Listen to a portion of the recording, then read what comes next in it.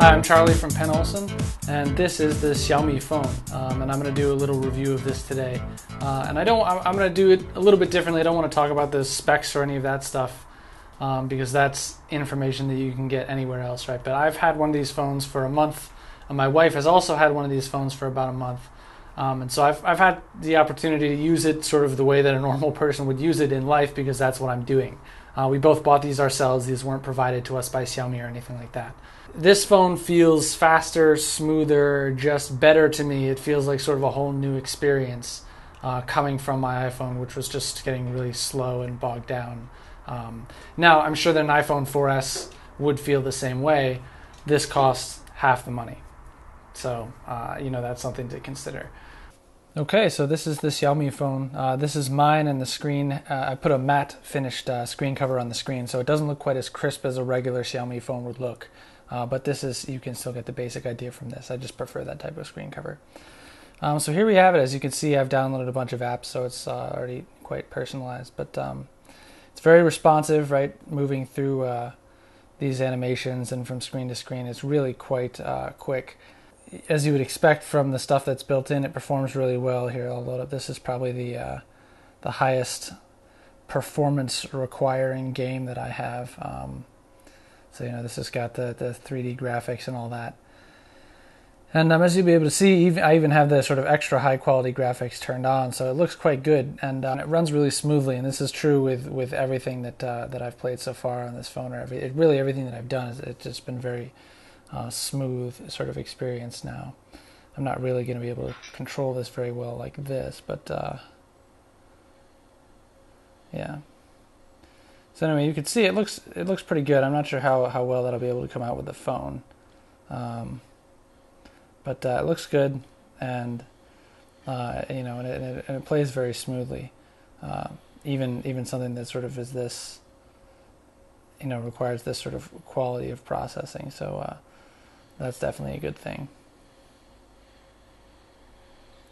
And as you can see, I've got the high quality graphics turned on there, and it still works fine.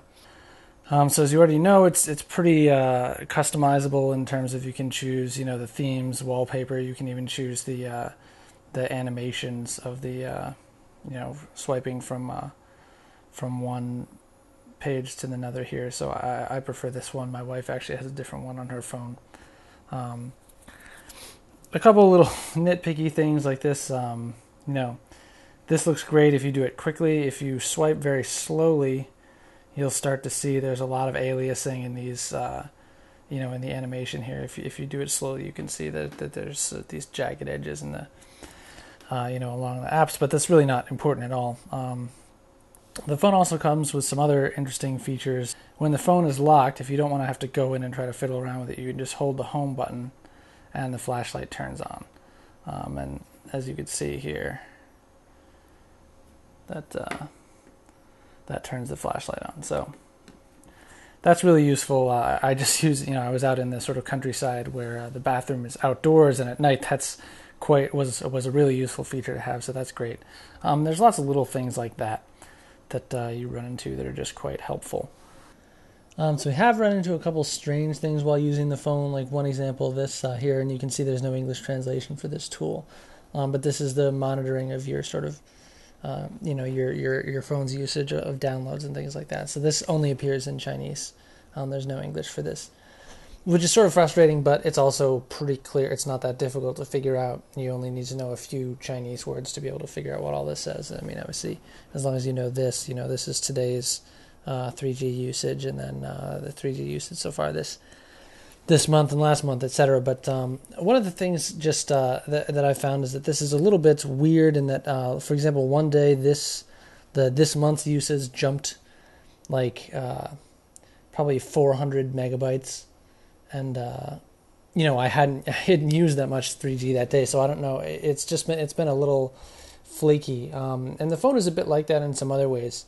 For example, my wife and I, we both have Xiaomi phones, although they're slightly different versions of the Xiaomi operating system, right? MIUI.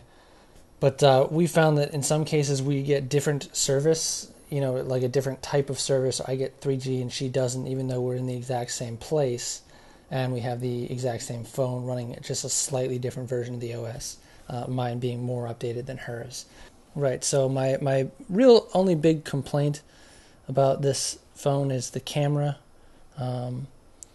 which I'll just show a couple pictures here to sort of illustrate. So this is one that I took, and this is when I was outside for Chinese New Year at my in-laws' place. As you can see, it's just really blue, right? The white balance is very off. And I had it set on auto white balance. Obviously, if I had wanted to, there is a manual setting, so I could have tweaked it. But at the same time, this is just a regular sort of outdoor scene in the middle of the day. It shouldn't be that difficult for autofocus to figure out. In any situation where there's low light, it starts to get kind of ugly, right? So here's an indoor photo. And the closer in we get here, you can see there's a bit of like color noise, right? That just really is kind of ugly. I just find the phone just takes ugly photos. The image is just not good. It's decent quality, right, in terms of resolution, but in terms of just how the images look, it just really isn't that good. So that's kind of disappointing. The camera is really a bit of a letdown in that sense. In terms of the mechanical stuff, that's about it. One of the great things about this phone coming from the iPhone, which is what I used to have, but this is pretty typical of most Android phones, right, is that you do have a fair amount of customization in terms of what you put inside it. Unlike the iPhone, it can be opened. All right, so yeah, the back comes off quite easily. You just snap the back off, and there we have the inside of the phone, right, the battery, the SIM card, and then the SD card here. And unlike an iPhone, so it's very convenient coming from an iPhone because these are all replaceable, right? You can take out the battery and put in another one. You can take out the SD card and put in another one, or mini SD card, rather. And same with the SIM card, so that's quite convenient. And that's something that I've used already a couple times, just because my wife has the same phone. If my battery's out, I can grab hers and just put it in, or lend somebody your SIM card or your SD card for a little while if they need to use the internet or download something or whatever. So that's quite nice. This back does feel a bit flimsy, and the whole phone, compared to an iPhone, certainly doesn't feel as solid. On the other hand, it's also half the price, so yeah.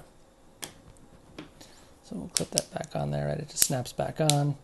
And then, so there's you can see the side, the little mini USB port right there. Here's the other side with just these two buttons, the volume, and then this is the camera button down here. A little hard to see. But, and they're a little bit flimsy, but they work fine. So here's the top with the headphone jack and the button to turn it on and off, which is there.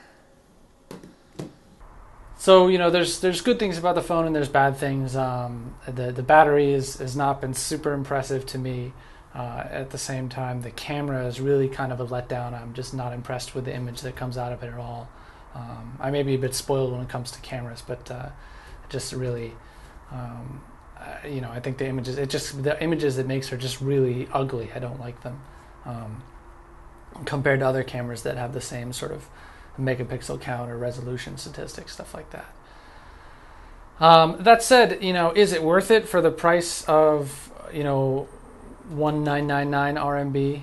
Yes, absolutely. I think, is it worth considering this versus the iPhone or versus any other sort of more expensive smartphone? Yes, I think absolutely. And especially, if you're looking for a high-powered Android smartphone, I think this is actually a fantastic choice. I do, I have some issues with it. The camera's not great, so if you need a good camera, you should get a different phone.